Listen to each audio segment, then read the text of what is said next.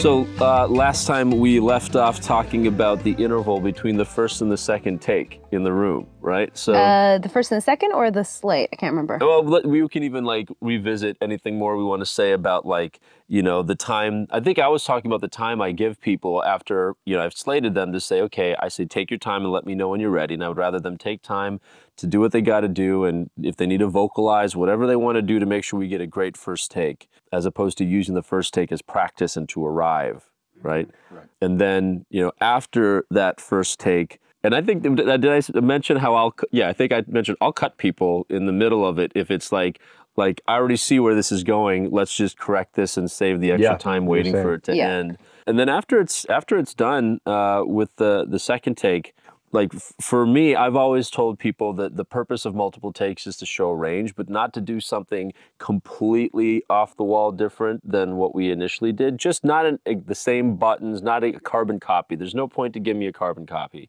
Yeah. Like still in the same neighborhood, but just a new, fresh discovery and experience. Yeah, it's keeping it fresh. I'm just doing callbacks for this one director who he doesn't, very rarely does he give like redirects, but he's always wants you to do 3 takes. So he's always like, great, do it again. Great, do it again. And I see this like fear in people's eyes of like not knowing what that means. Mm-hmm. And I keep saying to them outside the room, like, just bring something fresh, bring something fresh. And it's like, that's the same thing you have to do in your first call. Mm-hmm. I think that that's the biggest thing for everybody. If people could come away with one thing here from this podcast, it's you guys have options, be willing to play. Don't come in with different take, different button, different lead in. It's a different moment in this character's life, because you can come in and have the best frickin' button and nail it, or, you know, even if they say up at the top of the scene, yeah, lead us in with something up at the top and whatever. Okay, cool. The first scene, brilliant, funny, everything works, all your moments of spontaneity and creativity are great, your button kills. Do not do that same button again.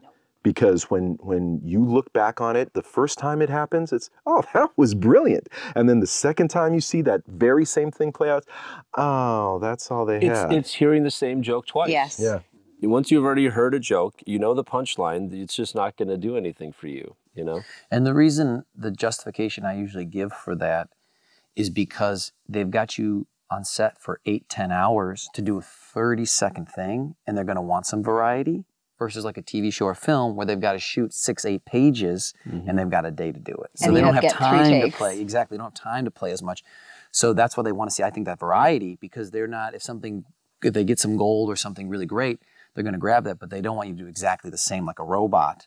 That's not going to fill, you know, that 10 hours of the day, which everyone is there committed to, or longer, you know, or less. You know? And I think the thing too that people forget is in America, the director doesn't do the edit, the ad agency does the edit, and so the director really has to bring them a lot of options to the table, and they may want to do a 30 and a 15 and some multimedia things, and so the director needs to know that you're going to be able to like bring a lot of things. You don't just have one joke in your pocket that you can bring. You can bring this character into a variety of places. Mm-hmm. And a lot of times after that first take, I'll just say when we give feedback or notes, sometimes it's like, you know, don't do that or correct this, but a lot of times we're also trying to give you creative ideas or more options, so it's less of like a critique and more of like, hey, let's make this fun for them to watch, let's make this fun for us, let's make it entertaining, and so we're giving you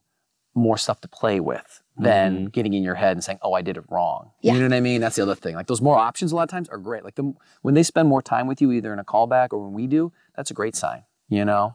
Yeah. People can feel a lot of pressure when they're you know, asked to do lead-ins and buttons and things like that, or they know that improv is going to be part of the experience or something, to feel like they have to generate it all there in the moment on the second that it's asked of you.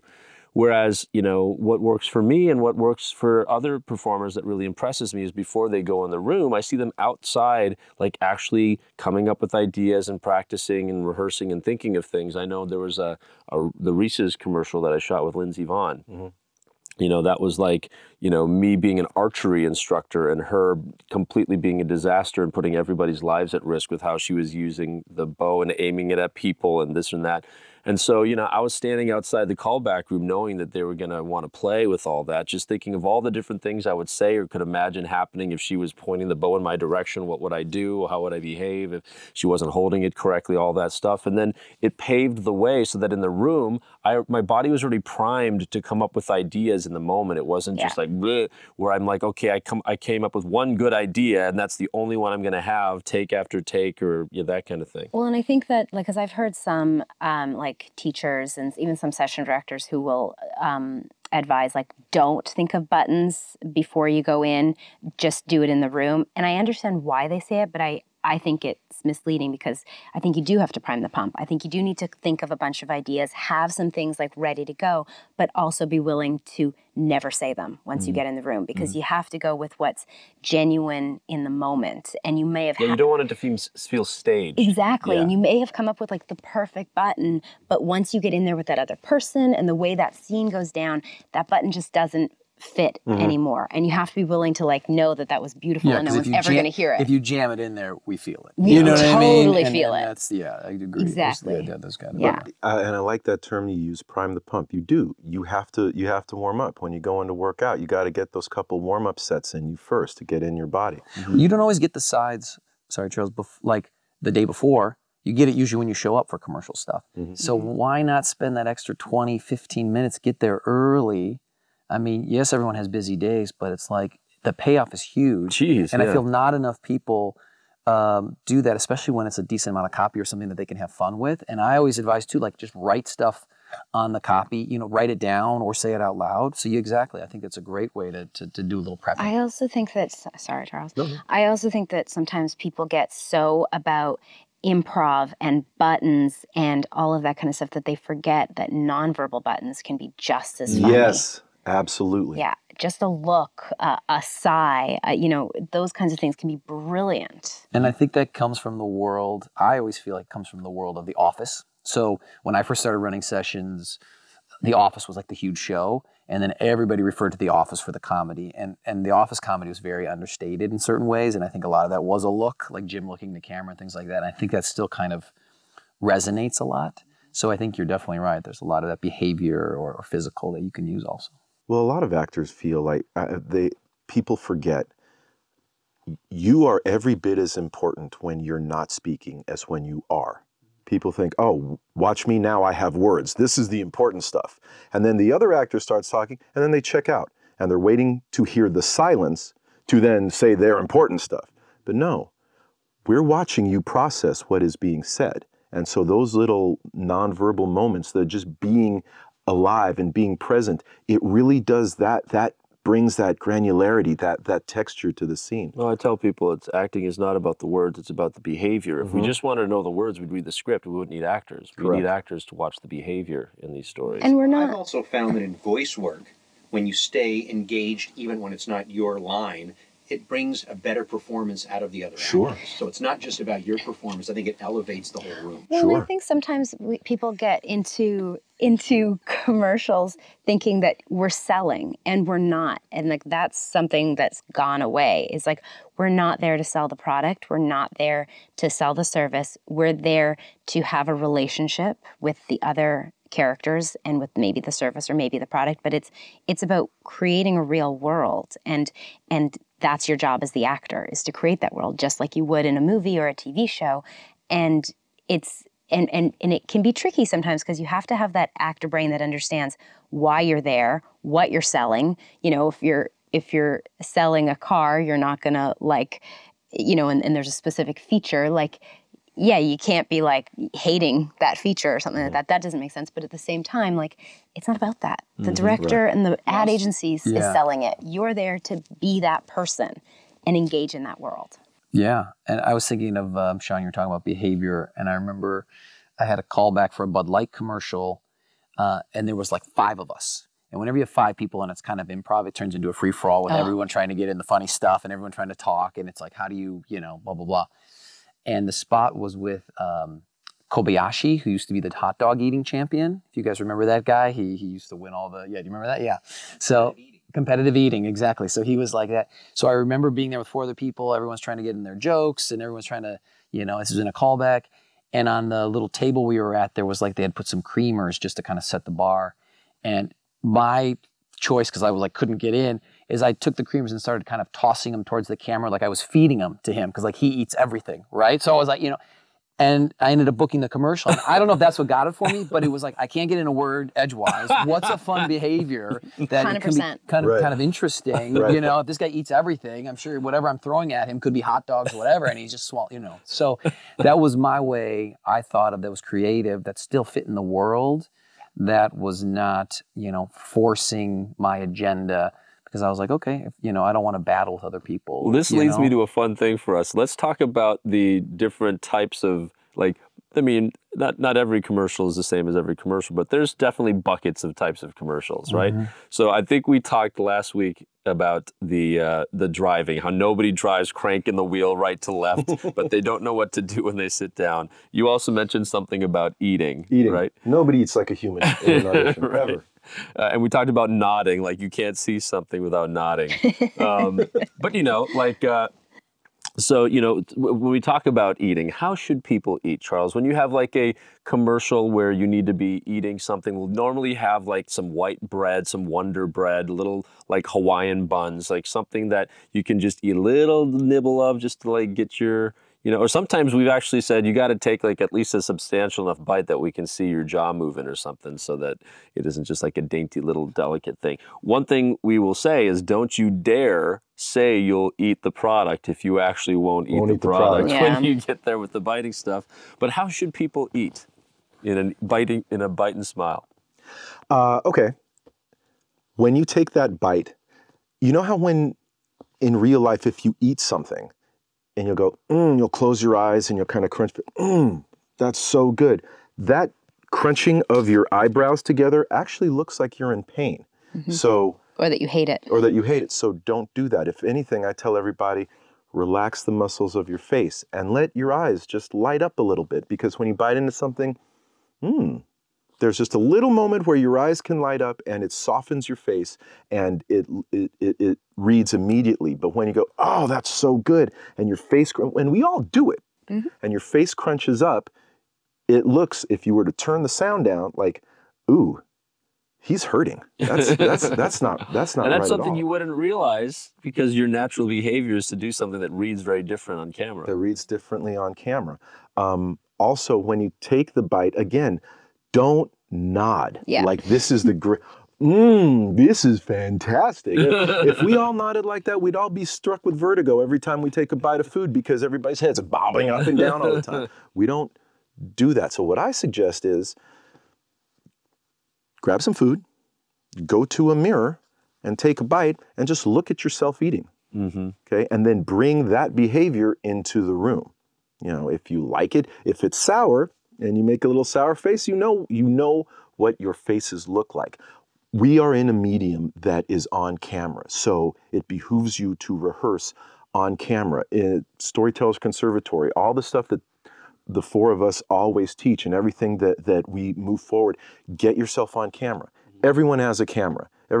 Apparently my wife's phone has like 15 different cameras on it. I can't get any of them to work, but we all have access to it. See yourself, see how you emote. I have found that if I just sit there with a neutral look on my face, people tell me, you look like you're really intimidating, like you want to beat me up, and I don't. But I have to be cognizant of, that's just how Says the built guy with the goatee and a shaved head. But I'm a puppy dog. Big shocker. But I told that to an actor once in my room, and I was just in the midst of redirects, and I was like, you've got a face that just is naturally looks sad and angry, so you think you're smiling, that's your neutral. Then you have to give me a little bit more. And then I saw her at a party like a year and a half later, and she was like, that was the best advice I'd ever gotten. I've been like working on that and stuff, because you don't know. Because you don't know. You know, How are you I'm supposed the same to way. unless you see it? Yeah. But I, going off of that, because I just actually did one of these bite and smile spots the other day of, I think too, people get into this habit of like, then it's the same each time too. It's this, that's so good. And it's like, find also different, like pick different foods. Like, ooh, this one, I don't know if I'm going to like it, but actually it's actually surprising once it's in my mouth. Oh, this is actually pretty good. Or this is my favorite. I totally know what this is going to taste like. This is sweet. This is, like you said, sour. Allow, what does that look like on your face? Yeah. And I did one of these, a callback years ago when I was still in Toronto, of like a burrito, a breakfast burrito at McDonald's. And I was like, and the director literally said to me, "You're not selling the product, I am. Stop that." And Yeah. I was like, it was such a good note. Well, it can be counterintuitive to think that not every bite you take does it have to be an orgasmic experience. It shouldn't. It can just be you're talking with friends and you're enjoying the food, but it doesn't mean that every bite is It's not moving changing you. your world. Yeah, exactly. Yeah, exactly.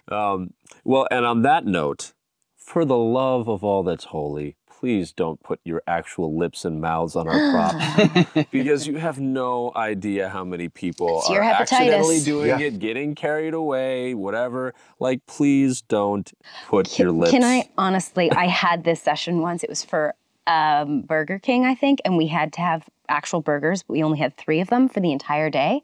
And so we said to everyone, Don't eat it, just pretend. And then people would just get into it, and then they'd take this huge bite, and we'd be watching going, well, we have to keep using that because we only have 3.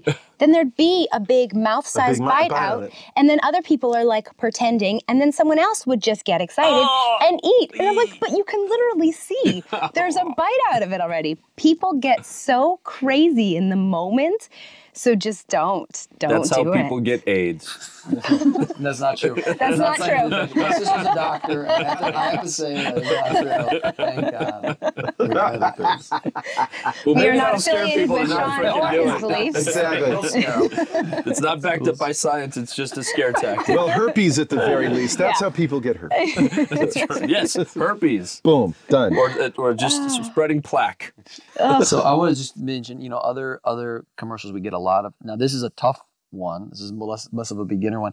Is the walk and talks. Get a lot of those, and those, I think why those are so important actually to work on outside of when you really just get them for an audition is because they're so difficult. They're really hard, and the people who do them really well, and they stand out. Don't you guys agree? I mean, the walk and talks and I'm talking about the ones, where you're talking right to camera, a little more of the spokesman or spokeswoman type stuff. I think those come up a lot, and those people, are And tough. a lot of times these days, they're not spokesperson. They're mom in a kitchen. Just happens to be talking to camera. Like they're moving like away from that sort of spokesperson feel, and it's just very conversational. But you get used to not making a lot of forward progress while you're walking. You know what I mean? Yes. Like the movie walk, because we're like, okay, this is a 30-second bit of dialogue, but you're going to be walking from this corner of the room to that corner of the room. You'll get there way faster than you think. So slow that truck down. And our lighting and sound is all set up for you to stay right there. Sometimes just like a step, or even just like a change of weight from one foot to the other is all you need. And actually, Ava, with what you said, I do think it's super, super common where they write the most like business commercial dialogue heavy you've ever read, and then they're like, just make it natural. Yeah. They're like, this ain't natural. Very Like, conversational. Yes, but to push against that and to try to make it as natural as you can, like you said, is such a great skill to have. It's really, really difficult. Absolutely. But that's like one of the ways I think you can set yourself apart because it is, tough to do. Well, and I think people get so terrified of it. And like, first off, we do absolutely everything we can in the room to make sure that you get the copy beforehand, you have the boards. I have casting directors who will put a hole in the board and then like write around the hole and put it in front of the camera. I have a casting director who uses a teleprompter. And then I have actors, like seasoned actors, who come in using the teleprompter and they get freaked out by the teleprompter. Like there's something that happens to even the most trained actors that once they're talking to camera, freaks them out. Well, it's not just that. To me, it has everything to do with people being lazy. And it's the fact that when you have a lot of copy, which isn't a lot of copy, if you took the amount of copy you have in a commercial audition and translated that into a theatrical, you'd be like, oh, it's not a big enough part for me. But then you get, you know what I mean? Then you put it into a commercial, it's like, oh my God, like how long is this spot? What are you guys doing? Do I need to? And so when you see a lot of copy, let's just call it a lot, even though I don't consider it a lot unless it's many, many pages and we're having to pull out more than one sheet of paper for the boards, right? If it's just a substantial amount of text, people just don't know how to cold read very well. And cold reading is such an essential skill. And there's only one cold reading technique that I see works for everybody. But there are other people who can get around using this technique because they just have a really good, I guess, they can look at the board in 1 second and pick whatever they need off of it and be able to deliver it all into the camera. So what is that technique? Well, so for me, that technique is very simple in terms of, connect, and by connecting, meaning either with the person that you're talking to or with the camera, if it's something that's, delivered to camera, like something that is spokesperson-y, is that, we always see 2, 3, or 4 words ahead of where we are at the moment, right? Otherwise, we wouldn't be able to read a sentence smoothly. It'd be like, I went to the, we see the words coming, which is why we can make it all smooth as we go.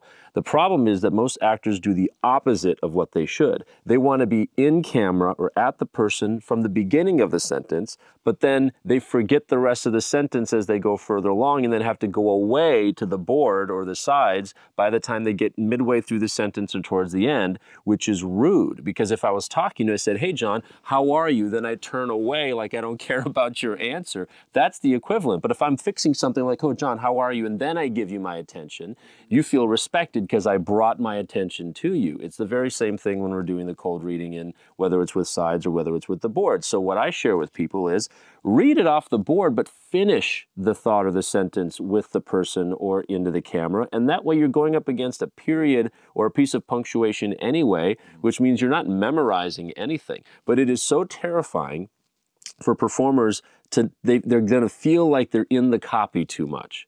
And it is, you are in the copy too much if you're so distracted because you're trying to start every sentence with the person you're talking to that you're constantly going away into the copy. That's when we feel like you're in the page too much, right? But if you're actually just reading it and then bringing it to somebody and then reading it and bringing it to somebody, this is a first call. You do not need to be off book for this thing. You just need to have ease and be able to work with the text and not fumble and, mess around with it. And I think that is the biggest thing. First of all, people get so scared of messing up the copy. That copy is going to change halfway through the audition. That copy is going to change 3 or 4 more times before you actually get to set. And then when you're on set, they're going to be making changes. So don't get so stressed about one sentence or one word here or there. And do not bail. Do not bail. Just be there and be real. And if you end up having to paraphrase, whatever, I'd rather have a great take that has you paraphrasing the whole thing, and then, we'll figure it out later to get like a word for word one if we need it. But I think a lot of times people get freaked out about that, number one, and they forget that human beings don't stare straight at someone and never blink and never take a breath and just get through all of the lines as fast as they can and just keep talking and don't know where their next thought is because they just are trying to get through all of the copy. Like, that's not how human beings function. We talk, we look away, even in the middle of in our thought, we finish our thought and we think we're done. And then we get a new idea and that, takes us somewhere else. So it's like, it actually makes you look more like a human being if you use the board. I like to say, don't sacrifice the life for the line. No. Yeah. Right? So They we'll will start doing never hire someone who got the words 100% right, But there's no life. But there's no life and no character. And they will always hire the person who brought a character to life but didn't get any of the words right. They'll hire that one over the other one. Well, There's an interesting metric on dialogue, which there was a British study that played 2 TED Talks to 2 groups of people that were on similar topics. One had 250,000 views and one had 12 million views, very similar. And they played a group of people the audio and the video, and they paid people just a muted version of the video, and the response was the same. So it was the use of body language and how you connected with the audience, and the people who didn't hear one word had the same response. Did they like them? Did they trust the message? Did they want to, see more from that person? And without any dialogue, they still arrived at the same conclusion. interesting. Yeah. Which speaks to your point about using your body. And David, to your point, first off, I love how you say about. I heard everything else, but I love about. Just throw more abouts in there. I love it. Out and about. Those are the 2 words I can't Exactly. lose. I'm sorry. That's awesome. I love that. But you're right. I tell everybody too, don't forsake the story for the words. If it were a matter of you being completely off book, then anybody with an eidetic memory would be an Academy Award winner. And that's not the case. You've got to bring life to the story. You've got to bring that energy. Great note for people. I really hope that they were paying attention to that little lesson that you gave, because it's so critical to be engaged. And I think you were in the session I was running when I gave that very example that you did. Sometimes when I'm teaching, or when not I'm teaching, but sometimes when I'm breaking down a scene in an audition, giving the group explanation, I will just key in on one person and I will explain everything to them, staring them in the face, and I'm not going to look away, and everything that I do is right there. And then after a while I say, you guys, if this were real life, you'd think I was a fucking lunatic. Mm-hmm.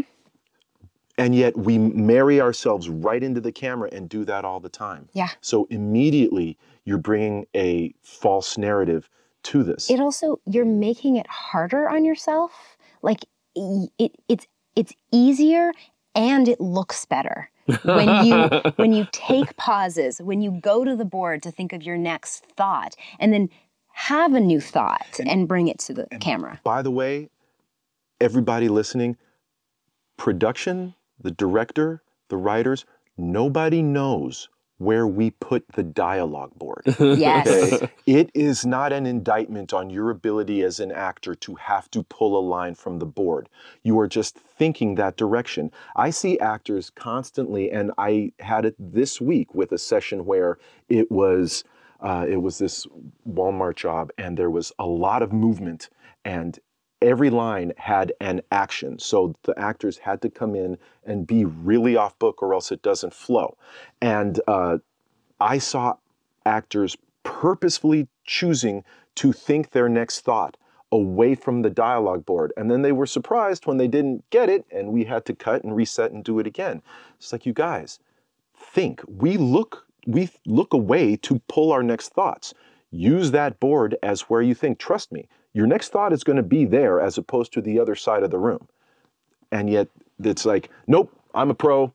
I should have this down. I don't need the dialogue board. Yeah, you do. And that doesn't mean you're not a pro. No. But I also think, and this is something with storytellers we try to focus on, is like, what's your process? Like, what does it really take to like either buy a board or write it up and have a camera and do it at home for a bit? I mean, I could talk to 100 commercial actors, and I bet you 95 of them have never done that, right? They've only done it in the audition room, which is one place to learn, but steeling yourself, getting, so that you're ready for whatever when you go in there, that just takes some time and practice beforehand, you know what I mean? Or after rechecking back in. And I like when actors come in for the group direction, when there's like a board with a lot of dialogue, and then they take a picture of the board and then they go outside. Because for me, like, I have a photographic memory. So if I've learned the lines. Show off. I know. No, but if I've learned the lines on the piece of paper, I know where this line, this is the last word on this line, and then it goes here. And so that's what's in my brain when I'm reciting. I'm like looking at it in my brain. But then if it's in a totally different place on the board, that can really throw me. So then take a picture of it and then start learning it from what the actual board is, because then that will stay in your brain. And if, it may be hard. I think one of the reasons why more performers don't do what you just described, John, of like, go get a freaking big Post-it pad and write up a script and like practice at home. Well, do it with a friend, because then it makes it fun, and you have somebody who can run camera, and then it's something you're supporting each other on. Or if you don't want to do that, if you want to do it in a more formalized environment, then go to the conservatory and take one of Ava's classes or one of Charles' classes, or one of the people who's teaching a free class at our union's conservatory where you can practice it there. You want to go more intense? Then sign up for a commercial class where you can actually like do a 4 or 6 week experience and get into that. There are ways to practice this, because to me, the audition room is not the place for practice. Like, I hate it when I hear actors say, I just want to get practice auditioning. It's like, no. Our auditions do not exist for your practice. They exist for our clients to get what they need. And we have to judge you in comparison to everybody else that came in when you come in on one of our jobs. And if you're one of the worst people we saw that day just because you're trying to get practice, you just sacrifice the relationship with that office potentially, depending on how engaged the casting director was in reviewing the day or things like that. And I don't have time to teach you. Yeah. Like,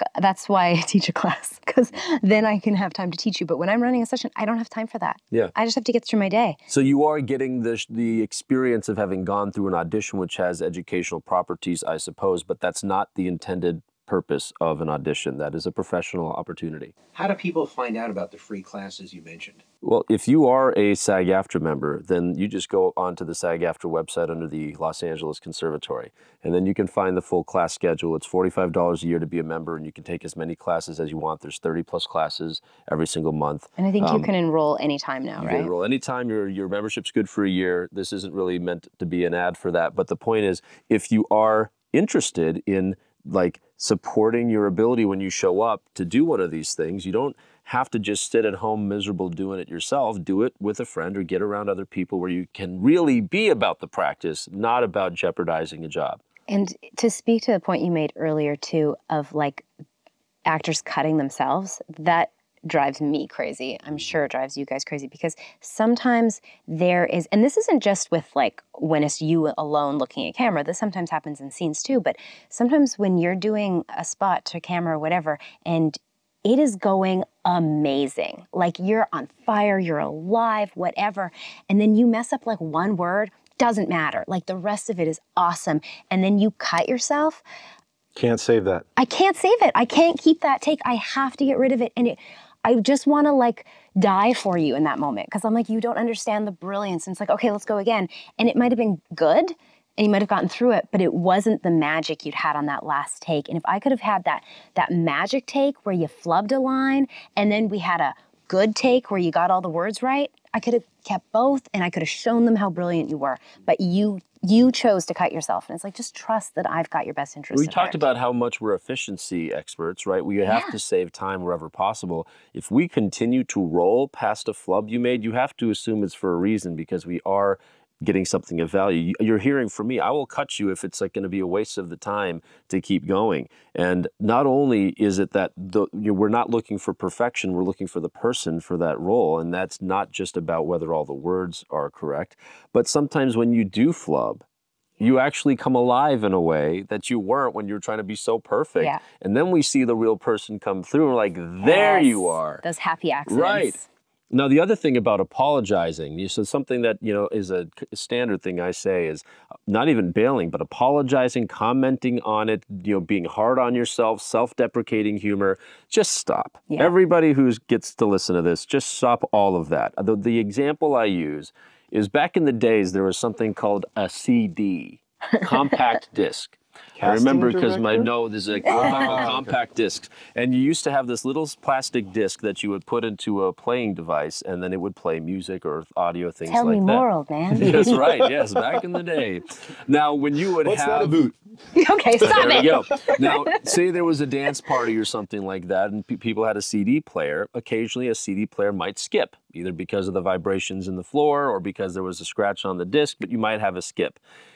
It's weird for that one little second, but then you get right back into the song like it never happened, no big deal. But if the CD player stopped and like, oh my gosh, you guys, I am so sorry I skipped. I promise this never happens.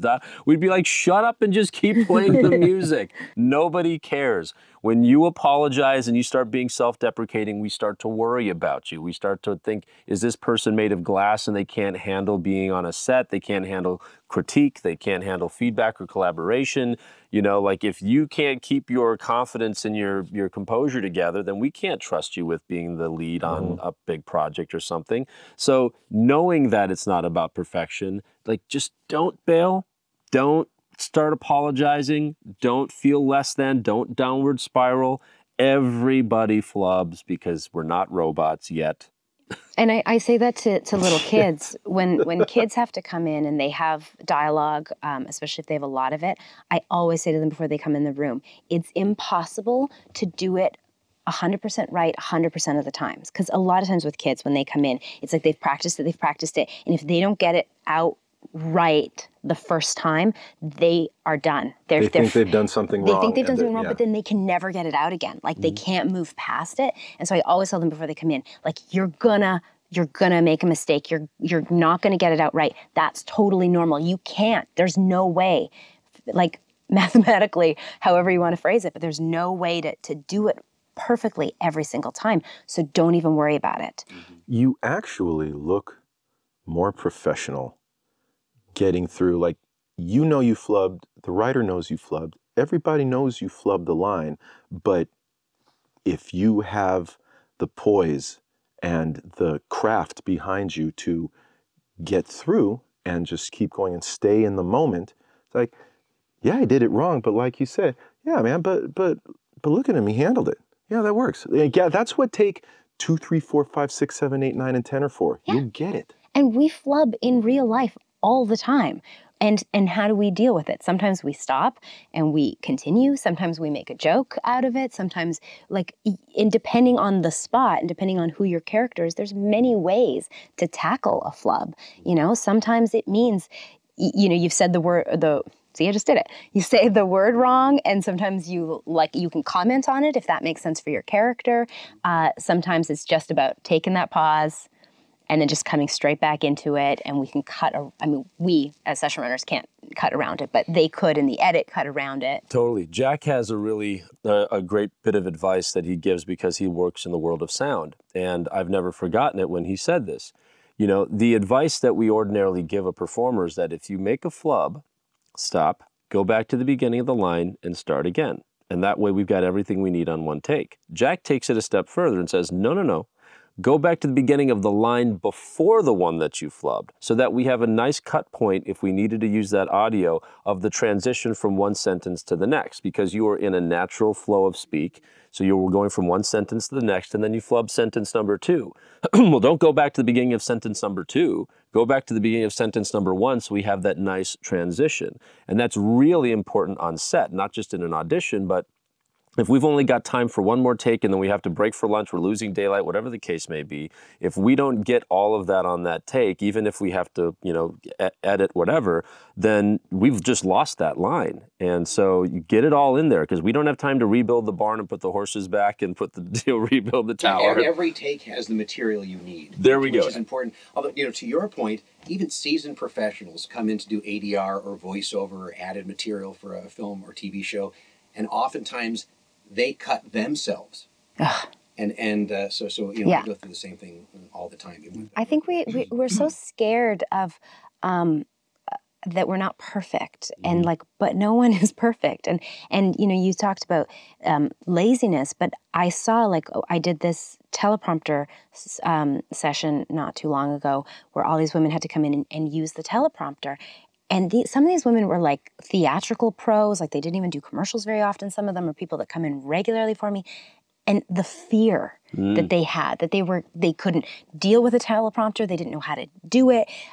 They were so afraid of messing up. And then sometimes they would still get the words wrong. And I was like, the teleprompter works for you here. I can change the speed. If it's too slow for you, if it's too fast for you, like, you don't have to chase it.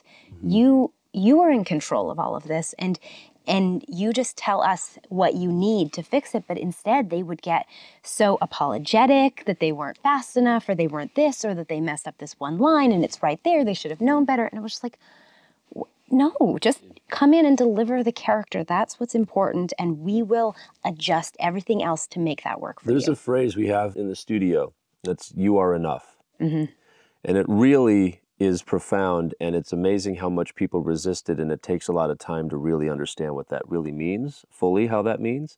And what that means is that that's who we are engaging. That's who we want to hire, is you. Yeah.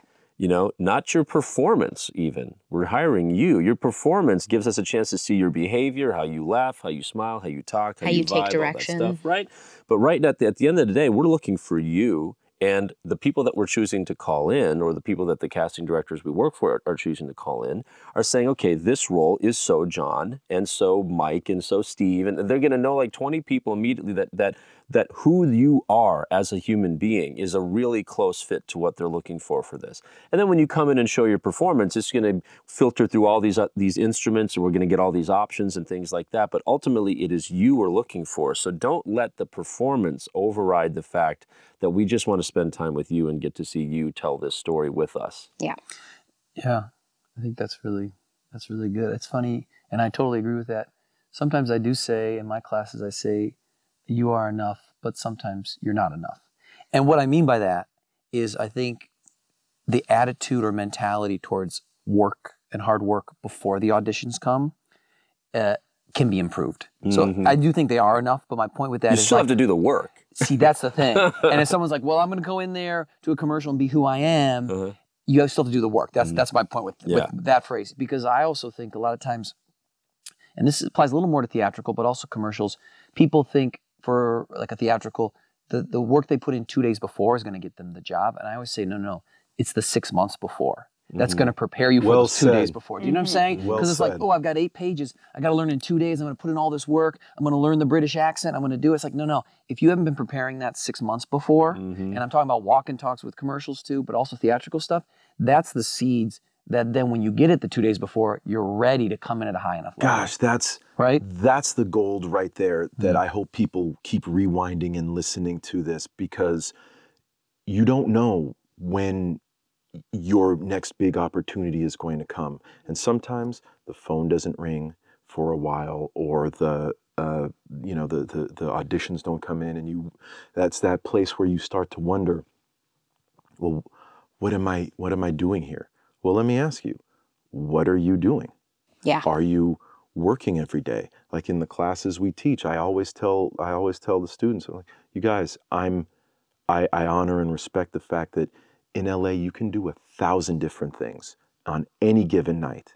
And instead, Mondays and Wednesdays for me, you guys are here working this craft, getting it so that when you do get that call, it's not, oh shit, I got 8 pages. It's, ah shit, I got 8 pages. Because you have conditioned yourself, and the walk and talk, all these little things, it's amazing. You play in as Sean, you play the guitar, and you play it very, very well. If you only played the guitar 1 day a week when you went to take guitar lessons, it would take you 18 years to be able to play something that is recognizable. Musicians play every day because they love to do it. Yet we as actors tend, in this beautiful craft, this art that we say that we love so much, we don't do it, except for when we pay to go to class, or when we go to audition to practice auditioning. How many times do you practice a job interview? I just want to go on some job interviews to get experience practicing job. No, you want to go on those interviews to get the job. And that's what this is. So at least for me, and I say start off simply. Start off with a habit. And in the conservatory class, I challenge everybody this. And of all the classes I taught, I think there were only 4 people who took me up on it. I said, read aloud 10 minutes a day for the next 15 days. And if you do that, at the end of 15 days, I'll go out and take you out for a cup of coffee and we can talk. And I've had, of the hundreds of people that came in, 4. 4 took me up on that. A chance to spend time with the sexy Charles. I know. I know. And how many pages do I have to read? And you know what? And I'm smiling. I'm not even just sitting there brutish and intimidating looking. I'm smiling. But that's the thing. Start off small. And now, as a pro actor, I get it. Like Leslie Kahn spend 35 hours a week doing your stuff. I wish I had 35 hours a week to dedicate to this, but I have 2 kids and a wife who take up a lot of time, and I have other things. But I will always carve out at least an hour where I'm reading copy, where I'm doing something. Just not to book the part. I think there's different analogies for it, but the one I always like is like a plant which is like if you water it on one day for like 5 hours, it ain't gonna grow Exactly. 10 feet tall, right? Exactly. You gotta water it, you gotta take care of it every day. And to me, I see that as your acting craft, similar to what you're saying. And you know? and the thing is too is like if you are putting that kind of effort in, then when you get to the audition and you just get thrown all this information about it, you can filter it through much more easily because you've been going to the gym. And then when you get into the room, you can throw it all away in a sense, and you can just be in the moment. You've been going to the gym. Because The thing it's is, not in there. everybody is getting, 3-4 auditions a week. So, as long as you're working out and immersed in storytelling on a consistent basis, then the one time you get an audition in a week or 2 or 3 or whatever it is for you, you're not putting all of your hopes and dreams and your artistic expression into one experience. That's probably not going to be very fulfilling because we might have you come in and just say, what's your name? What are you doing this weekend? Next. Yeah. It's not going to be. But I will say, and theatrical is great and all, and I totally 100% agree with what you guys are saying. But because we're talking commercials here today, I know it's a lot of money, and I know we have like 100,000 things on our plate, but commercials are different from theatrical. And I sometimes feel like they're treated a little bit like the redheaded stepchild. And you have to take commercial classes. Like you have to focus on things from the commercial point of view too, because if you're just going and taking theatrical classes and then expecting that to translate over to commercials, it doesn't work the same way. And then you're not prepped for what you need to be bringing into those commercial auditions. Like, part of it is that the way we tell stories has evolved, where it only used to be on stage. Then we started getting into, there's other things like, dance is a way to tell stories and singing is a way to tell stories. But if we talk about, acting in terms of telling stories like with stage work, well, now we have on camera, but not all on camera work is the same. You wouldn't say, okay, just because I took a high school drama class that I can suddenly do motion capture, or just because I took a really great, improv class that now I can do scripted television or something. It's like you need to have specificity in your training as well. And I agree with you. People tend to look down on commercials, even though it's where you're going to make the bulk of your money before your theatrical career takes off, or at least that's how it's used by a lot of people, because we didn't probably move across the country to just do commercials. We came here to do storytelling in TV and film. I feel like, and I don't know if it's still the same, but I once looked at the SAG pie for what people got paid, and it was broken by film, TV, and commercials. And I feel, if I remember right, commercials was more than TV and film combined. Well, it's $1 billion of income into our union. If you do need to find ways to pay your bills and stuff, that's a more realistic way, especially. But that $1 billion is spread out more amongst the middle class of performer. The reason why we don't know more on the theatrical side, or why it seems smaller, is because we only get contributions up to a certain cap. So if somebody pays you $20 million for a film, it's only the first $250,000 that is reported to the union that you get contributions on. So the other, 19.75 million we don't have a record of, because it's our contributions are capped. So there's more money, but it's going to the highest earning performers, whereas the middle class is what's earning the commercial stuff, other than some celebrity campaigns, things like that. But the vast majority of performers you see in commercials are middle class performers like us. Yeah, and they're working. They're paying their bills. They're feeding their families. They're paying their health insurance, like all that kind of stuff from commercials and theatrical. But commercials are a huge bulk of that, and I love commercials so much. That's just really where I've focused my time now, because I think there's so much to do with them. There's so much that can be fulfilling about them. But I do find that people don't necessarily get them right away. And even people who are training theatrically and going out on, TV auditions and whatever, they don't always know how to translate that into commercials. And I think that's really important, that if you're gonna go on commercial auditions, that you really start to understand how they work. And get training on those. Yeah. All right, let's go back to a couple other things and then keep getting through the workflow of our jobs. One of them is working with partners. Right, so sometimes you get paired up, and you may not get the partner that you wish you would have gotten because they're not as attractive, or they're not as skilled, or whatever the case may be. It works that way in life too. Right. Those of you who are arranged marriage. Hopefully a little more say over that in life. How do you guys recommend people handle if they're not satisfied for whatever reason with the partner that they've been given? Well, I think one of the things that I always say is, because I talk about this actually a lot, is I was quoted as working with babies and people that suck. But it's this sense of if you're at all familiar with improv, when you're doing improv, the best way to be a good improvising partner is to support the other person and not make it about you. And so anytime you start trying to, and you talked about this a little bit, John, of like when you're in like a group of like 5 that are improvising and everyone's trying to get their funny line in there, it just becomes this like butting of heads and this aggression of fighting as opposed to just relaxing and taking care of the other person. And if you can show, we can see it all. We can see the person who's going crazy or who's just throwing stuff out there and taking all of the air in the room. So if you can show that you can still support that person and you can still be there and be present in the scene and in your character, our attention will actually go to you. There's an audition that I had for, and it's a commercial that I booked last fall, a pharmaceutical commercial. And the reason why I was cast in that commercial, because I'm not a good, I mean, they want a basketball player, hire John Ruby, you know, but for me, I booked a commercial. I booked a commercial playing pickup basketball with the guy for, you know, for a pharma thing. And the reason the director said that they hired me was because I made everybody else more comfortable, but, you know, it was clear that I was the person that was supportive and building everybody up. And for the real person who was a real person afflicted with this condition that was the kind of the lead in this spot, they knew that I would put him at ease and that would make him feel good. And that, you know, so I was hired not because I'm the best basketball player, because I'm not, but I was, you know, good enough at being able to be believable as somebody who's just playing with buddies at a park. Yeah. But I was hired because I made other people better when I was there. And the thing is that you need to trust us because, again, our job is to make the actors look as good as possible. Literally, our job depends on it. We will not continue getting hired. So trust that I'm getting what I need out of you. And sometimes you go in there with a person who is terrible, but we got to see enough of you that I'm pretty confident you're going to get a call back. And you may feel like, oh, I just got railroaded, or that partner sucked, or whatever. And sometimes you'll ask if you can do it again. And if I feel that you absolutely, like, we just could not see it, I will always try and, like, just stay back.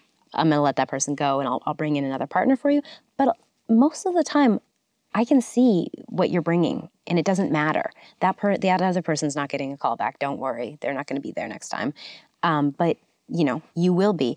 And I think it's like trusting that we are seeing that, and that if you ask and we say, no, you can't go again, also trusting that we're doing that for your benefit. It's a partnership. It's your audition. It's our session. Yeah. Now, another technical thing that you can be working on, that's one of the ways that commercials can be different, is that we oftentimes have a lot of different eye lines of where things are going on in the room, right? So we're going to put tape up on the wall over here. This is what's going on over there. Here's some tape over here. Put your eye line for that over there. You know, and so if you're not used to working with splitting your points of focus like that, you're gonna do that in commercial auditions. Like, it's just gonna happen. So another reason to get a friend, all that stuff, work on that, is to build your willingness to buy in to playing to a piece of tape on the wall, even if it's your mom or it's your wife or. Well, and that goes to my working with babies section is sometimes you go in with a kid who just is like frozen, like will not give you anything. And I have seen people completely forsake their entire audition because they spend the whole time trying to get the kid to react, trying to get the kid to do what they're supposed to do. And I always look at it as like, you got to let that kid drown, because that kid's not going to... Just metaphorically. Metaphorically and literally. No, I'm just kidding. Yeah, sometimes you got to call the herd. Okay? You gotta call. But like, let's be truthful. Like, that kid, if they can't get the one line out, they're not going to get a call back anyway. They're not going to book the job. So why are you throwing your audition away for the kid who's not going to get it anyway? And so sometimes you have to treat them like that piece of tape or whatever. You just have to pretend they're doing what they're doing and just, you know, make believe they're, you know, the dinosaur in Jurassic Park as opposed to the tennis ball, and still stay in the moment. And I think I've seen that happen so often where people just completely bypass their entire audition because they were so focused on the kid and trying to be a good person. Like, I get it, you know, they're trying to do a good job, but it's kind of our job, I think, to try and get the performance out of the child. And if we can't get it out of them, we'll say the kid's line. Yeah. We'll bring in another kid. We'll that's our job. Don't, as the actor, focus on that. It's your job to go in there and bring you. Okay, so group and party auditions, right? Where you bring in a bunch and you're at a party and you're just talking, right? So you're just making up dialogue and improvising with each other. Tips for people or like common traps that we see in that type of audition. Don't insult other people and think that that is going to be, that is disguised as really good, witty improv. Okay, don't put other people down. If you're going to say something insulting, aim it at yourself. We laugh at ourselves. Oh yeah, that was funny. Yeah, I do that too. Okay. But if I'm in a scene and I'm going to say some sort of biting comment at you because I think that the writers and everybody, the ad agency is going to be like, watch me, watch what I do. This is a zinger. It undercuts you and it makes you look like an asshole. And assholes don't move product unless the spot has been written for a character to be the foil. Okay. Also, just like what John did, understand where you are in the scene. Understand that we are watching you. And if you're hunting for attention, you look needy and desperate. John booked that part because he's a great actor, and I'm sure he was very calm in the room, and he saw everybody else fighting for their stuff. So what did he do? He just changed his vibe and started focusing his attention somewhere else. On the story. Yeah. If everybody else is so engaged in their lives that they're not actively moving what the story is, then they're going to get culled out. But, sometimes, again, just a look, just looking and listening, giving a good laugh, it's the What I was gonna less say, that you do. Yeah, what I was going to say is what I tell students and what I try to do is, especially when it's like a party scene, is try to find a connection with that other person. Yes. Right? So it's asking, sometimes you can build it beforehand, right? Oh, have you taken any trips lately? Oh, you went to Iceland. I've always wanted to go. Or I've Ask been. a real question. Right, it's a real question. And then when you're in there, it's less of like, are you going hiking? I'm going hiking too. And Yeah. you're like, oh God. It's more like a real connection about something you're actually interested in. And, that can be really fun and interesting and very, quote unquote real, but in the sense of you're building a connection, which is what we want to see, right? Versus faking a connection. Yeah, it's like what we were talking about with the boards. It's a cheat that actually works better. And somehow people have this weird thing of like, we're acting. We have to like make everything up. We have to work so hard. It's like, it's actually sometimes easier to do the thing that looks better on camera. On a technical note, don't start the scene at the start of your question. Yes, Aren't you enjoying this party where we all are gathered tonight? Hi, God, sister. Look, just like you said, talk about Iceland. When the camera starts to roll, continue that conversation. Once I know it's a party scene, they're going to start rolling eventually. Let's just keep talking. Let's just keep on talking. And there's something weird that some actors do, is where they talk really quiet or whisper to each other, or they just mouth like they're talking, but they don't actually Because they're talk. really scared. They're so scared of being heard. Yeah. It's like, dude, why are you mouthing? Just talk. Yeah, I was running this session the other day where where all they had to do was, it was 3 people sitting at a desk like side by side, and all they're doing is working. And these 2 are like working and maybe interacting a little bit. The other person's on the phone. And it was so funny to watch the people who were very confident. And I was like, you never get off the phone. You're just on the phone the whole time. And I'm panning and zooming in on certain people at different times, whatever. The people who could just have a conversation and about whatever, it didn't matter, but they were able to like keep the sound going and make it into something. And then there were the scared ones who were on the phone, but they did this the whole, well, I can't do it, we're on a podcast, but just like mouthing and never saying anything out loud. And so their face was still doing stuff, so it was okay, but you could just see and realize like how afraid they were. We're wired for sound. Yeah. Mime talking never works. Never.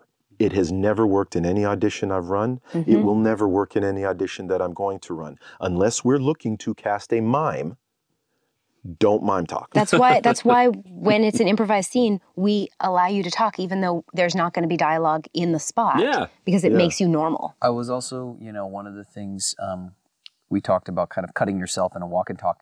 But another thing I would just throw out there that maybe most people are aware of, but don't end your own scene and then look at us or the camera. Right? Because that does happen, right? So with the phone call, it's like, did I do enough? It's like, no, just stay in the world. Yeah. And because that's sometimes when the best stuff happens, if you just stay in that world, and then let us say, okay, great, perfect. Yeah. Right? So that's if I something just haven't to be cut aware of. yet, if like the script has ended Yeah. and I still haven't cut, there's a reason.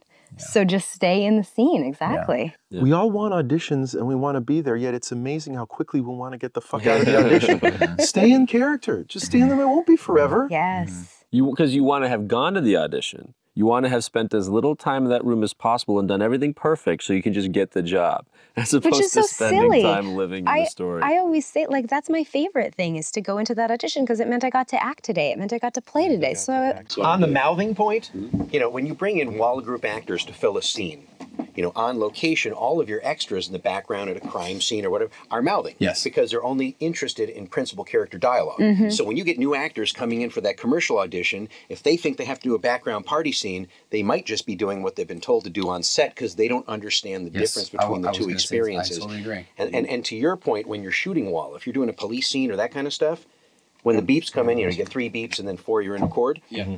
The good actors start well before the beeps so that when you're in to record, you're in the scene. They're not starting with, you know, right on the scene, as you said. And same thing, they keep going until you're at a record. They don't stop at the end of the cue. They keep going, and so it feels much more organic. But that also goes to the point of why you need to train in all of the different disciplines. Because one thing might work and you need to do it for this, and it's something totally different. Well, let's over talk here. about one of the most basic things, which is that, you know, whether you're background or principal, you're not usually told to look into the camera. So just having the instruction that you're going to be delivering this to camera is a big enough jarring thing for a lot of performers because they're not used to breaking that fourth wall. And so unless you're practicing that at home, but even if you're practicing it at home, it's a little different when you've got lights and this, you know, you got this, you know, session director behind the camera, like talking to you. Like that's really useful, is just to practice personalizing and talking to the camera so that you're comfortable with it. I have, every time I teach a commercial class, I have the students come up and embrace, literally embrace the camera, hug the camera and the board, because people are so scared of the board. I'm like, these are your friends. They love you. They're here to help you get employed. Like, let's not be scared of them. You know, they're just as scared of you as you are. Well, and I find when I'm doing those like to camera jobs, like I'll hide behind my computer a little bit more so that they don't see me, so that they can almost kind of pretend that they're in like their own world. Yeah. So that it doesn't feel like I'm staring at them while they're staring at the camera and they get all self-conscious about it. I do want to say something, and I know it feels a little superficial after we've been talking about the performance and stuff, but I have been noticing a lot of lately is clothing choices. And they really can make or break things. And I think people need to be really aware of, and maybe it's more of a thing for women than for guys, but really aware of their clothing reflects the character. I'm seeing a real rise of shirts that don't that cut here, that don't have straps and stuff like that. So when we take their thumbnail pictures, they look like they're naked. Nice. That was Charles. Charles doesn't even believe that. That's the thing. And then also belly shirts.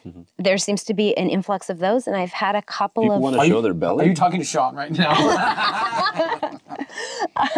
Yes, this is all for Sean. No, but I've had a couple of those happen, and one in particular where the ad agency people were in the room and they were like, "Do you have a jacket? Because we love what you're doing, but our client is in the Midwest and they're very conservative and they're not going to like that." And I thought, there was no reason in your character for you to have your entire midriff showing.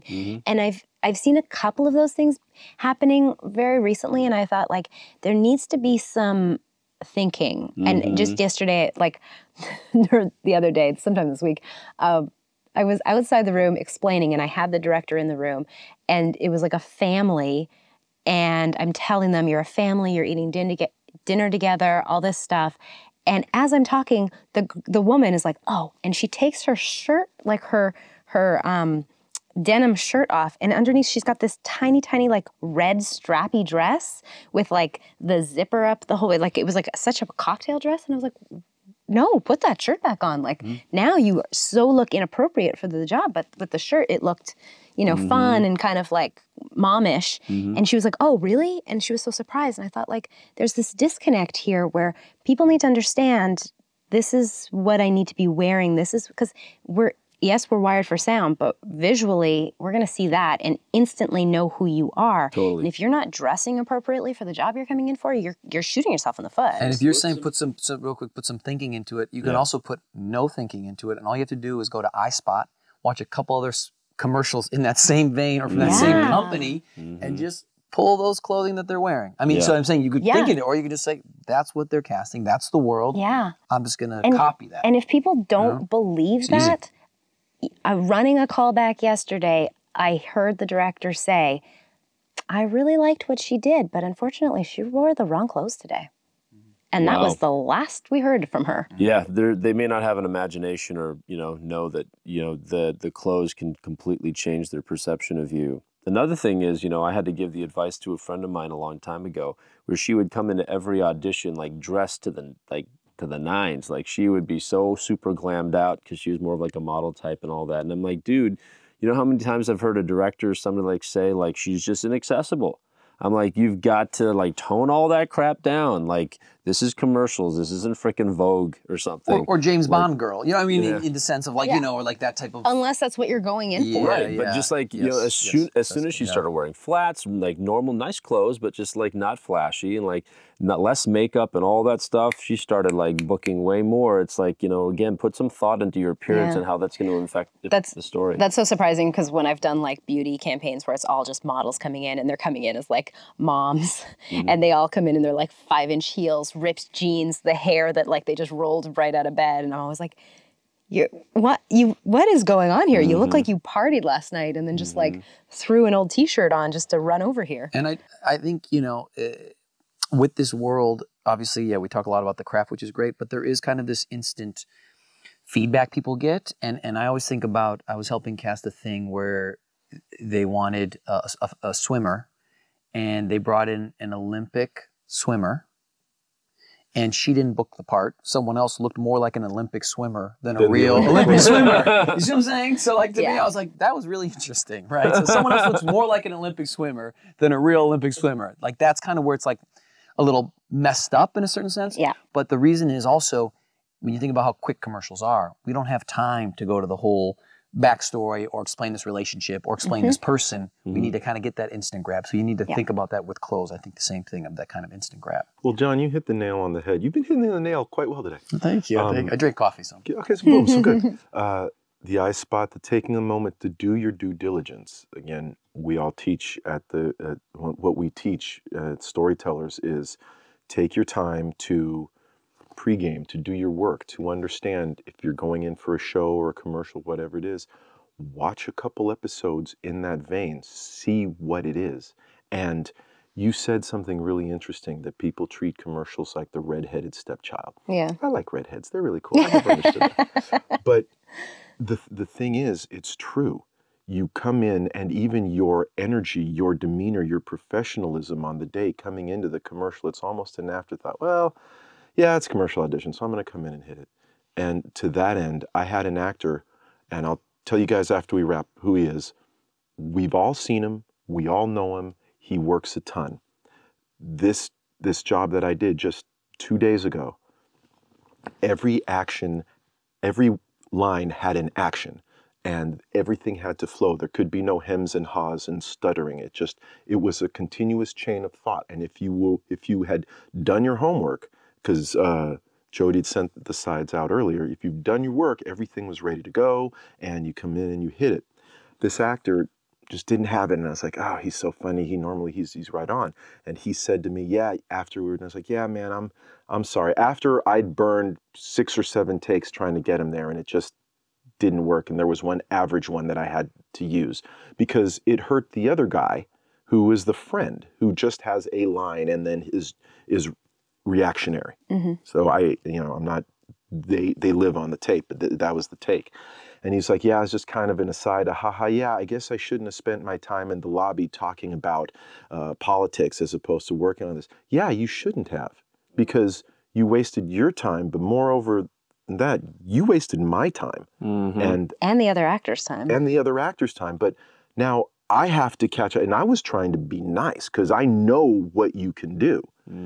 And it's that matter of professionalism, like you said, taking the time to do the walk and talk at home, to put up the dialogue board, to go on iSpot and to find out what it looks like. They were supposed to be camping. Some guys walked in a t-shirt and jeans like they were just hanging out on and yeah, I get it. You can wear a t-shirt and jeans camping, but that immediate moment, like you were saying, I have to know who you are right away. See that Foley? See what I did? That snap? That was all me. I came up with that on the spot. That's all the improv training, you guys. Being able to read that immediately, the guy with the flannel or the vest or like, oh, camping, got it. Yeah. Oh, you're just like, you're not even trying. Yeah. You know, and it reads and it's very apparent. And I do think sometimes it actually comes from fear of people are scared of commercials because they don't understand them. And so it's easier for them to just be like, You're so generous. I'm like, lazy. You lazy people. no, but I have had that. And I've had that, like, I've had people talk to me. Maybe it's more women who are able to, like, you know, sort of share that with me. But I have had people talk to me about that in my classes where I've been like, yeah, I you know, where I'll say, like, I think people are, you know, treat it like redheaded stepchild and I love it and whatever. And they're like, no, I love commercials, but I'm so afraid of them. Like, I get theatrical. I understand how it works. I don't understand how commercials work. And so it's easier for me to just not do them. Or, you know, I try every once in a while. So much income, everything giving that away. Right? Well, if you guys aren't doing the things that you're hearing, you know, then hopefully you're learning some things you should do to increase your chances of success within commercials. And you should also not be complaining so much about not booking commercials if you're not doing some of these things. Because what, we're just going to give you commercials without having to work to earn them? That's not how things work. Okay, let's keep moving through the flow. Yeah. Okay, so at the end of your audition, by the time you're almost walking out the door with all your crap that you hopefully put by the door so you didn't have to spend a bunch of time grabbing it from the back of the room, your audition's probably already live. Now, that doesn't mean the client is going to see it right away because they're going to get the client link at the end of the day when we've rearranged people. And so something that people may not be aware of is that, you know, not only do we get to choose which takes we want to keep of yours and we can switch the order of those, but at the end of the day, no matter what the order is of the people who came in, we can rearrange the order. We can put groups together. If we have people coming at different times that are supposed to be part of like all the moms or all the dads, we can move their things around. Generally, we have casting directors want us to put some of our favorite choices near the top so that the clients don't start watching the tape, you know, the takes and start freaking out that everybody sucks right off at the gate. So like, let's start them strong. Yeah. Put whoever your favorite ones, put them at the top of the link. There's another industry term we use called franking, where, you know, it's not always responsible for us to present your audition to the clients because either they'll think less of us for presenting that performer as an option, or it was just so bad or it was just unprofessional where we can't present you as a human being to the client. Yeah. You may be a good actor, but we know you were a nightmare when you came in. Or the third one, I've worked with a casting director who works with kind of a big time like film director, and her job is to really cull the herd for him. So we see 40 people and she wants to reduce it down to 6. Yeah. You know well, that's I mean? Theatrically. They do that a lot. They do it theatrically, but I'm saying I do this for commercial. Oh, okay. Right. I'm saying even for commercial, I've had that. Wow. Yeah. You know, so sometimes I've had that where casting directors are like, we don't want to present, we don't want to overwhelm, we really want to, like, you know, narrow it down. So exactly what you're talking about, even to the extreme almost, what I'm saying, which was surprising. Yeah, that is unusual in commercials for and sure. We can do a lot of repair at the end of the day if we need to trim takes or if we need to fix like images, like those times where we take a photo and you were blinking and we didn't realize it, so we have to go later and like find a still from the actual. Well, and also sometimes, and this goes to like headshots, if you were brought in based on your headshot, and we can see your headshot when we bring you up in the computer and then we take that thumbnail picture that replaces it. And so there's been times where I know what the spot is supposed to look like. I know what the category, that actor type is supposed to look like. And then you come in the room and I'm like, what were they thinking when they brought that person in? And then I see their headshot and I'm like, oh, they were bringing your headshot and they were not bringing you in. And at the end of the day, that might get you franked because you're just so not right. And I have been seeing that a fair amount recently. Yeah, I think there's an idea of like, I want my headshot from when I was 20 pounds lighter or when I was 10 years younger, whatever. And it's much better if you just look like your headshot, whether it's glamified and you're a model or not, but it's more like it looks like you. It looks like you. Because we need all different types. And especially like I find with guys these days, like it's like their headshots, them a little bit thinner, but also a little more cleaned up, like no beard, shorter hair. And then they come in and like their hair's long, they got a scruffy beard. And I'm like. So the takeaway is, push that extra piece of cheesecake away from yourself, you fat ass. Or have the cheesecake and then go out and get new headshots. One of the two. I'm just saying, there's your choice. Or exercise. Just look like your headshot. And eat what you want. How important are headshots? They are very important in the sense that you need to have headshots and you need to have them on your LA Casting and Casting Frontier profile. You need to have like 4, I think is a good safe number to have, because that is the only thing sometimes that the casting director gets to see. Because for your resume in commercial world is not the same as it is theatrically, so we're not looking to that as much. Really what we're looking to is your picture and maybe your training. So it has to look like you, because again, as we were talking about 30-second spot, we have to instantly know who you are when we see you on camera. So much is about what you look like before you even open your mouth sometimes. So if a casting director is going through 5,000 submissions and she gets to choose 10 to come in, she's got to pick the ones that look appropriate for the part. And if your headshot does not resemble you, you've wasted your time, her time, my time, like everybody's time. Yeah, and there's 4 main categories that I recommend to people, and that is to have a casual look, like how you would go to Home Depot on the weekends or going out to a baseball game or something like that, like nice and comfy casual. That ticks so many boxes for jobs. Then we have a phrase called upscale casual, which is more like premium brands, like nice, luxury cars or financial things or that kind of thing. And I say, however you would dress to a nice dinner party or church or something like that would probably be your upscale casual. Then you have your business casual. So now you're taking a step into having like a nice collared shirt and dress pants or something like that, loose tie, something that really reads like you are like an everyday employee of a nice place. Then your business professional, that's your suits. That's when you're like the doctor, the CEO, any kind of real professional. Those 4 categories should pretty much knock off most of what you're going to do commercially. And what I talk about is a lot is trying to figure out who your essence is and knowing who you are. Because I had a woman in my class the other day, and she was she had just gotten new headshots, and I told her headshots weren't that great, and she was like, "But I just got them." And I was like, but they're not showing you. And she's like, well, my photographer said I should, bring some mom clothes. And I'm like, cool, but what does that mean to you? Because your mom is very different than my mom is very different than this 25-year-old's over here mom is going to be. And so it's, if you're not the kind of office person who would ever wear a suit, then don't make that, don't go and buy a suit because it's never going to look right on you. Then have a cardigan. Then have, if you're a guy, a button-up shirt but no tie or loosened tie. Figure out what it looks like for you. I always say, start as your base is what's your favorite piece in your closet right now that you like to wear. That's your casual. That's your thing that you love. And then have something that's a little lower than that. Have something that's a little higher than that. And then you can kind of, play from there. When you say lower, That's higher, great more advice. dressy, less dressy. Yeah, you've got that at-home casual that, you're just going to run to the store maybe. Then you've got that, maybe you got to make sure you look nice and you're just going to run out. And then depending on who you are, maybe you're the type of person who, as a woman, never leaves the house without, full layer of makeup.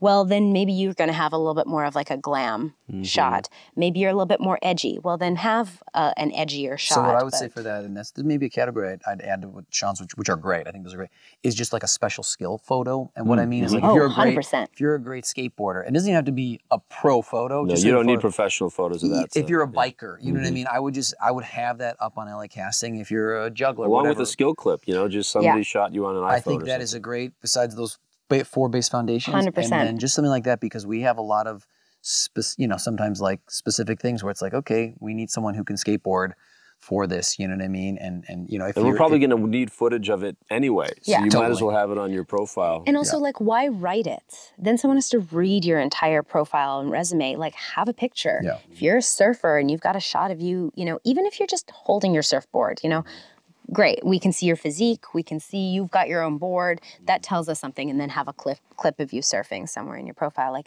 that's, I 100% agree. Right. Anything else about the end-of-day workflow that you think is nice to mention for people? Because then we should spend the last part of this talking about callbacks, because callbacks are a whole animal beast, unto themselves.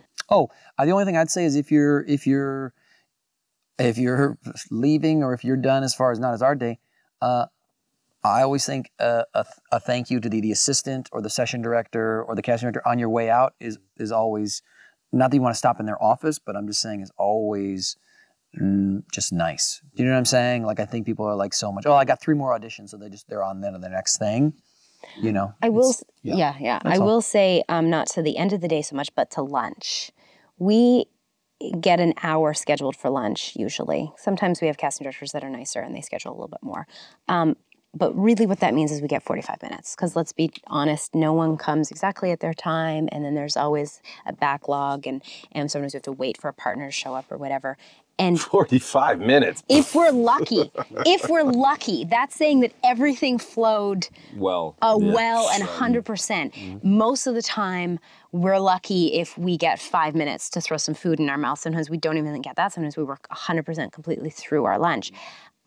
It's for actors to kind of know that. Like, I had actors once begging me to, like, be seen, even though I'm supposed to be on lunch now. I'd finished my guys, and they were like, please, like, can we go on? I threw them on, which meant I literally had, like, 2 minutes to go into the lunchroom, grab my food. And he was like, thanks, sorry for making you push your lunch. And I wanted to just, like, scream. My blood sugar was also low at that moment. But I was like, you didn't push my lunch. You took my lunch. Yeah. Like, understanding that we don't get to then start 15 minutes late. We have to start back at our scheduled time. So that window for we get to eat gets shrunk every time someone comes late, every time someone wants to go at their, you know, at a different time and that kind of stuff. And I have to go at different times. We've all had to, like, make arrangements. So I don't begrudge you that, but have some understanding and consideration of what that means. What I tell people is that you can have no reasonable expectation that you will be seen if you do not come at your appointed time. And that if you sign in at or after 1 o'clock, you can have no expectation that you will be seen. And that is not a me problem. That is a you problem and a biological problem of, like, either I'm going to pass out because I'm hungry and I've been working my ass off, right? I need to take care of all the actors that are going to come from 2 o'clock on to the rest of my day by making sure I'm refreshed and ready to go and give them so yeah, there's always, we'll just make an exception or no, there's a reason why we are carved out some time. Is that we work a very fast-paced job. We have to be on the entire time. We have to be professional. We have to be efficient. We have to handle the technology. We have to deal with personalities. We're dealing with corporate pressure. We're dealing with our casting director pressure. Like, there's so much going on that I don't even during my lunch like to sit with the other session directors and just eat. I go into my quiet, dark little studio where I have a vitamin D deficiency, right, after doing this. And I just sit in silence. And I maybe will watch, like, some YouTube videos or something, but I am just decompressing so that I can refresh myself to be on again when that goes up. You take that from me, or I allow myself to be manipulated, then it's harder for me to be able to be on with everybody for the rest of the day. So it's not personal.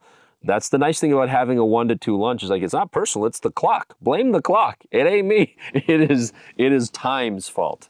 And so yeah, but I think there's sometimes like a misunderstanding of that, of not really understanding that we don't get a full hour. We are so lucky when we get a full hour for lunch. My good God, and we don't stop. We don't get to even stop to, like, write an email or even reply to a text sometimes. Oh my gosh, I can't even go number 2 a lot of times because I would lose too much time just going to the restroom. But, and just like, sometimes it's like I'm getting text messages from other casting directors trying to book me for, like, the next day or whatever. And so it's like jobs.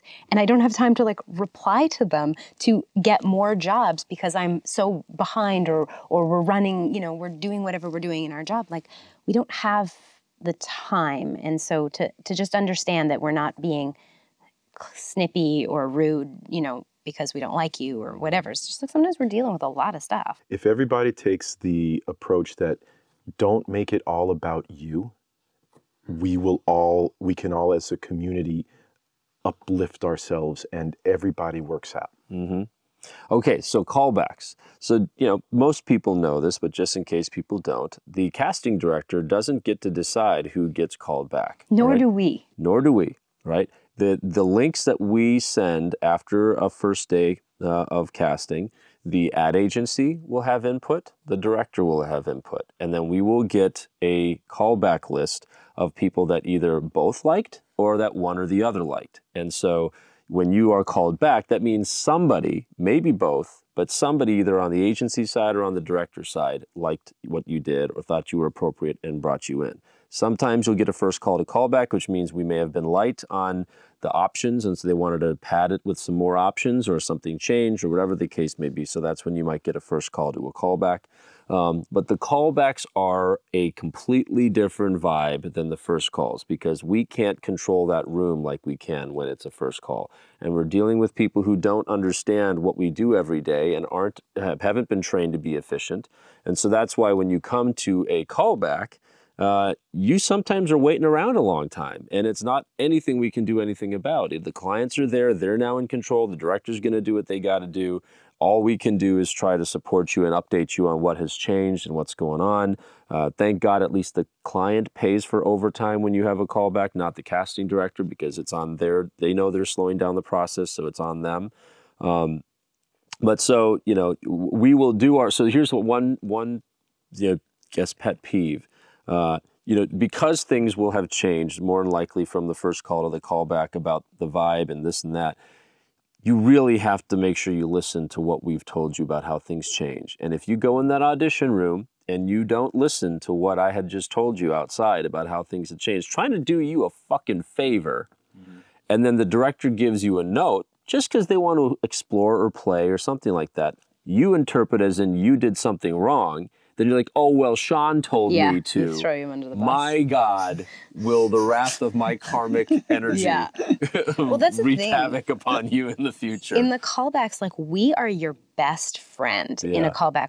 I'm going out to the lobby to explain what's happening so that the director doesn't have to explain it 5,000 times, and he can get you to a base level. I want to get you to that base level of his main directions so that then he can play. Exactly. And if you throw me under the bus, oh my gosh, I agree with you. And not even that, sometimes what happens, we'll come out and explain it, and then they'll come in and you kind of have a preconceived notion. You won't do it, and then you leave, and the director will be like, did you tell him what we talked about?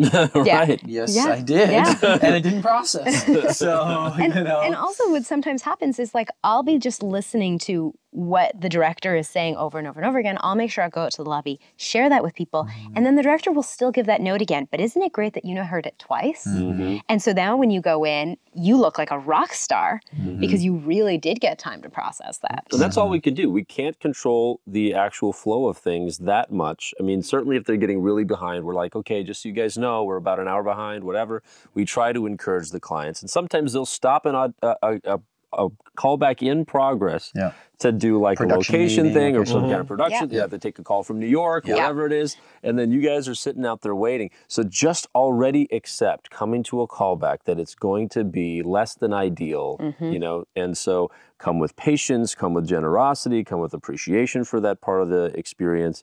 And also understanding that things do change in the sense that sometimes you go in and it's exactly the same, and I don't understand even why you had to come back for a callback. So I appreciate when you don't understand why you had to come back. But sometimes it's we come out, we give you the explanation. I give it to a whole bunch of groups. I bring in the first group. We change it all in the room. Then I come back out and I say, okay, everything I just told you is different now. Now it's going to be this, this, and this. Okay, you ready? Let's go. And that's legit the amount of time you get to process it. It's and then it changes again and it changes again. You really have to be able to sit there for an hour thinking it's going to go one way, and then seconds before you go in, find out it's going to go a completely different way, and be able to just roll with it. Yeah, I think that's great advice. And the other advice I give in the room is don't read too much into if they're responding or not responding. Yeah. Sometimes you leave it, you're like, oh, they were laughing, that's a booking. and nothing happens. You know, sometimes it does. Sometimes they're on their laptops, they're not looking up, and you're like, oh God, they're not even paying attention. You know, have they already made their pick or whatever? And then you end up getting it, right? So when you're in the room, obviously be open, be available, bring what everything you can, but don't read too much into what's going on behind the table, or on the couch. Well, I think people forget too that a lot of times those people who aren't looking up, that are on their computers, are ad people, production. The producer sometimes who's not as, part of it. They're not as a part of it, and they're expected to still do a full day of work. Yeah. They still have emails to answer and things to get done, and their job is maybe later. They're there for something else, but they're still in the room, so don't get offended by it. And only the director is the one that's really authorized to be interacting with the talent when they come in the room. I tell actors it's always a blessing if you come in the room and anybody says anything or engages with you at all other than the one who's going to be responsible for getting that performance out of you on the day. And so, Toby Lawless, who's another session director friend of ours, has this wonderful thing where he says, send out a ping when you come in the room. You should always feel good about coming in the room and be like, hey guys, hope, nice to see you. And then at the end of your audition, be like, thanks a lot, have a great day. And no one should care whether you get anything back or not. But you just, by sending that ping out, like a little radar ping, if any of that wonderful energy comes back, yay. If not, let them do their work. It has nothing to do with what you're there to do. You don't know what they're doing, although they might be looking up all your social media and things like that to make sure you haven't done or said something against the company or the brand as long as you're there, because they don't want to get fired for you having complained about Target when you're auditioning for Target on social media or something like that. So keep in mind that, they may be Google's looking right you there at up their when you're- fingertips. That's true. That's true. Yeah, and every room is different. Like some rooms, some callbacks I sit in, no one talks. Like it's just silence in there and it's very boring. And then others are just like fun and they're, drinking wine by the end of the day and they're laughing and we're cracking jokes and it's such a good environment to be in. And so the actors only ever get their point of view. And I find I feel so bad for actors in that sense because as the session runners, we see everyone. So like if I have a friend or an actor that I know well who comes in and they audition and they did a good job, but they didn't book it, and I know then they come to me, maybe they actually come to me, or maybe I just think in my head they'll come to me and ask, like, how did I do? It's not about what you did sometimes. It's just about the whole process. Sometimes you were not the best one. Sometimes there was just like 100 other people who did things that were just different, better, worse. Sometimes it has to do with the combination of we need, this ethnicity over here and this ethnicity over there. But there's so many variables, and sometimes even the energy of the clients can be a variable, and actors will come in and think like, oh, they were so quiet in there, I must have sucked, or they were like everyone was having a great time, I must have done well. Like there's so many variables of things that are going on, but the actor only gets to see their experience and their audition and nothing else. And then they try and fix things about themselves just based on that one experience. And I always think it really sucks. Like I wish there was a way to have sort of been a part of the whole process so that they can see it wasn't me. Everything you did was great. It just was not your spot. And that's all there was to it. One other thing to keep in mind about callbacks is that it is often the case that your callback is not where your first call was. So always make sure you look and see that they might be at a location closer to LAX or something like that to make it, good for the clients. Okay, last thing to talk about, and then we're going to have to wrap this up. But so much amazing stuff for people listening to this to learn from. So this has been so much fun. But the last thing I want to comment on is the selection process, right? So after you've had the entire callback, we'll have printed out your size sheets, right? And then the clients will more than likely, if they've been organized, separate those out throughout the day where they put them in piles of yeses and nos and maybes or whatever. So they'll start with their yeses and put those sheets out and now start to try to build families or groups or this or that. Who do they like the most? And they'll start deliberations.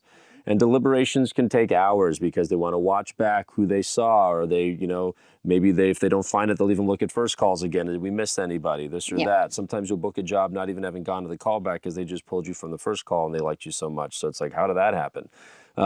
So anyway, what advice or insight can you give people on the client deliberations as to who they want to make their first choice? They will always have a backup or even two backups sometimes because something could happen to their first choice or the client could reject their first choice. Because remember, they don't make the decision. They have to go present it to the client. The client can say, no, we actually don't agree. We think your second choice is better for this role, or whatever the case may be. So what other, I mean, certainly we know we've heard everything under the sun in terms of why somebody may have been, knocked out of contention in a callback. To me, it just kind of reemphasizes this idea of some variety and improv, because I've seen where they're like, oh, like as you go throughout the day, one of the things, they do start to have their favorites, and and the director will kind of have a pile of like, oh, these are people I really like, these are people, maybe not. And at the end of the day, a lot of those are the ones that we start with, of like, let's review these people. And it's happened so many times where they're like, oh, this guy was hilarious, he was earlier in the day, and they watch it, and he's not as funny anymore because they've seen new stuff. Or he's just as funny as he was at the beginning, and that's like the bar, right? And so, I mean, there's no advice in that. That's more what we see. But my point with that is when they watch things back, they're re-catching things maybe they didn't see the first time, or it's reestablishing like great choices you made or interesting things you did or behavior that sticks out from other people. So I think that's an interesting thing to keep in mind when you're in the audition process, that, if they're giving you 3 or 4 takes, it's like keep bringing in them from some variety, because we also edit it down. Usually we didn't get a chance to talk to this in a callback. They do 7 takes. Sometimes you send all 7, but usually they say take their 2 best takes, right? And a lot of times it's like their last 2, because the director hopefully has worked with you and you've gotten better and not worse. And we edit it down. We send like we send your 2 best takes, but they'll watch like all 6 takes, all 7 takes to see what you're bringing. So I think that to me is something that kind of stands out. I think that speaks in mind, because once it comes to the selection process, I saw somebody book a part because of her shoes, okay? And that was it. Actor A came in and actor B came in, and actor A crushed it. Everybody thought actor B, at the end of the day, they did a full body shot. This was back with Polaroids. And they looked and like, oh, look at her shoes. My cousin has shoes just like those. Yeah, oh, she's really stylish. Yeah, that's it. She's the one. It was her shoes. And that's it. And it can be as arbitrary as that. You don't have any control over that.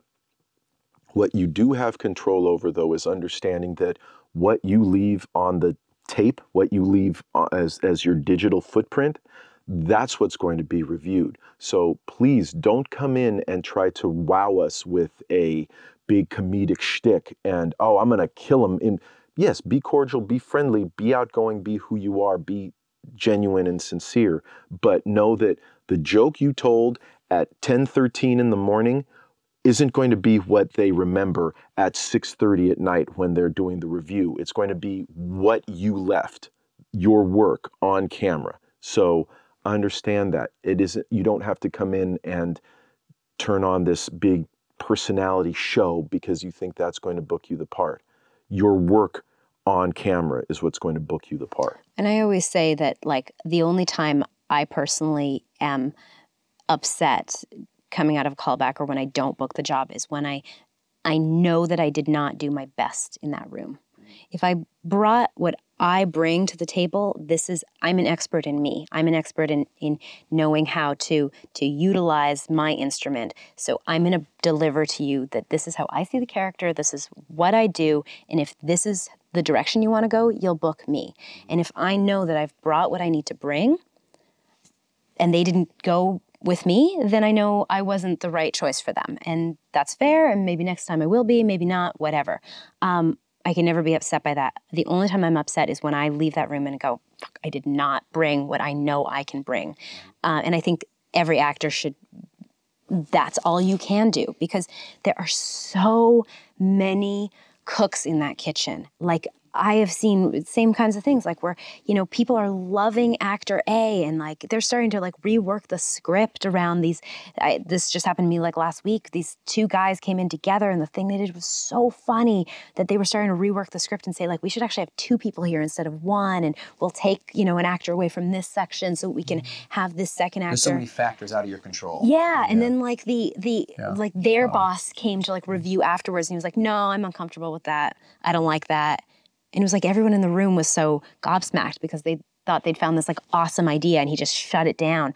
And then that person all of a sudden didn't get a job that they were going to get a second ago. And it's like, there's always something. There's always a story of like some ridiculousness. We want to book, as actors, we want to book, we want to work. But there is something great. I try to remind people that When you're getting a callback, means you're doing good stuff. When you're getting put on a veil, means you're in the running. And the other nice thing about that is like a little residual benefit, which is like your agency, your commercial agency, and the casting director are saying your name 3 or 4 times for all that stuff, which is always great because to me, that's also helping build relationships. So even though, yes, we want to book, that is the goal. You know, every time they have to call and say, Sean Sharma's got a callback, Sean Sharma's on a veil, and then you know, it reminds your agent that you're doing good stuff. It reminds the casting director that this guy's doing good stuff. You know what I mean? So I think that's also just something to keep in mind, to take away. Oh, I went in to like bring Christmas presents to my agents and they were like, oh, you're doing so well. You're getting a callback for everything. And in my head, I was like, no, I'm not. but in their head, I am because I'm getting a lot of callbacks. So it's like, oh, for everything. I'm cool.